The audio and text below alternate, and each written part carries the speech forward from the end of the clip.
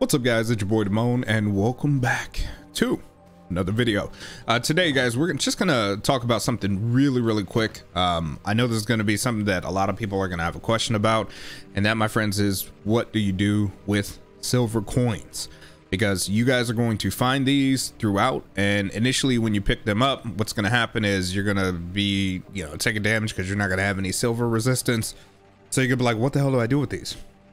Fortunately, these coins are available in the game, and there are certain merchants that are also in the game that are human that you'll be able to interact with, not as a vampire, of course, and use these coins to purchase goods. So things like explosives, things like hats and cosmetics, and different things that can help you throughout your journey if you happen to have enough coin.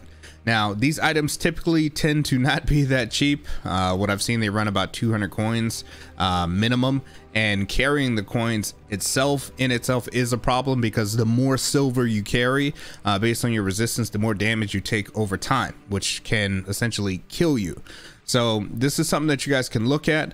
You could even potentially have your clanmates split the coin value, so maybe you guys are all carrying a little bit of coins each that add up to the item that you're trying to purchase. But this is something that you guys are definitely looking at to use. Now, if you guys are wondering, well, if you can't talk to him as a vampire, how do you actually trade? Well, what's going to happen is essentially you're going to get an ability that allows you to transform into a human.